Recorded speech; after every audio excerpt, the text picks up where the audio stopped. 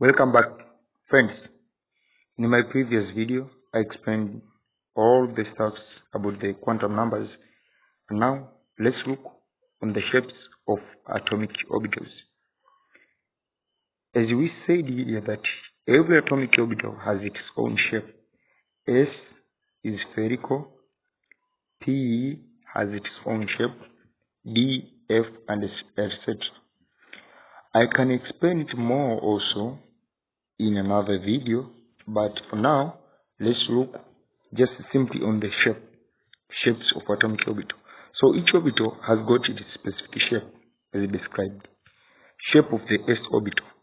The shape of S orbital is spherical. This is because the electron density around the nucleus is symmetrical. The size of the shape of S orbital increases with the increase in the principal quantum number. Each energy level has got S orbital. Each energy level has got S orbital.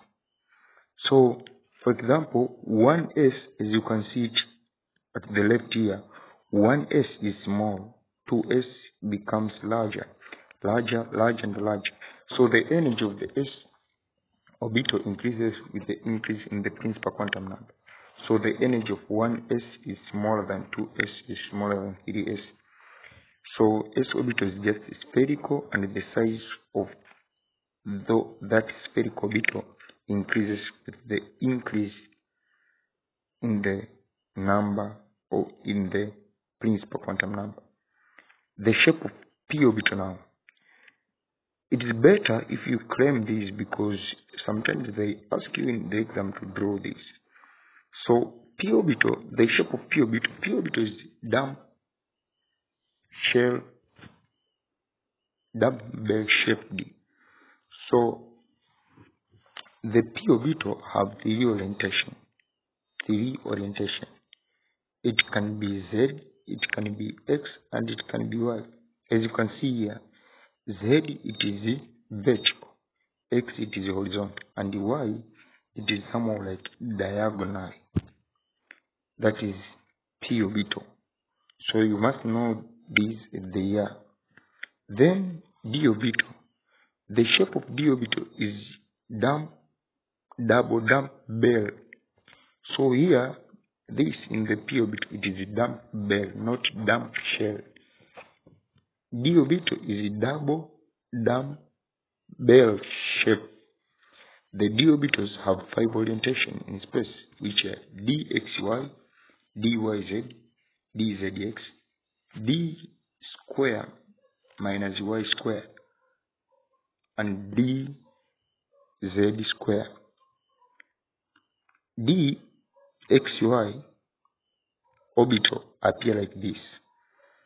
So I can't explain more about this, but maybe for be illustrating them on the board, it's easier to draw them rather than here in the picture is how they are appearing. But dyz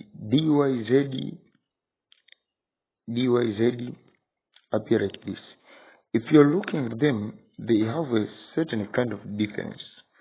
They have a certain kind of difference if you're looking on the orientation of the Y line, X line, and the Z line.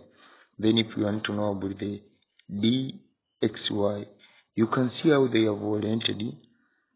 They have laid the X and the Y line there between the orbitals. But here it is X and Z line, but Y line it is as if it doesn't involve the orbitals. In the DZX, as you can see here, DZX orientation Z and X, then dx square minus y square, it appears like this. Here, as you can see, this Y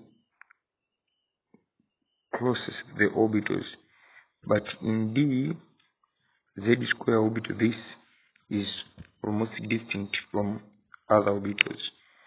So that's all about the shapes of atomic orbitals. Very short video, but I can upload another piece of illustration, and I can upload also another piece explaining about this. Thank you, everybody. Welcome to my Telegram group. Click the link below or copy it and paste in your browser. Then open it with Telegram. You will access notes. These notes, they are labeled as General Chemistry 2. We access them free in PDF, and we will use them, ask you questions, do anything, comment in the videos, and I wish you nice studies. Thank you.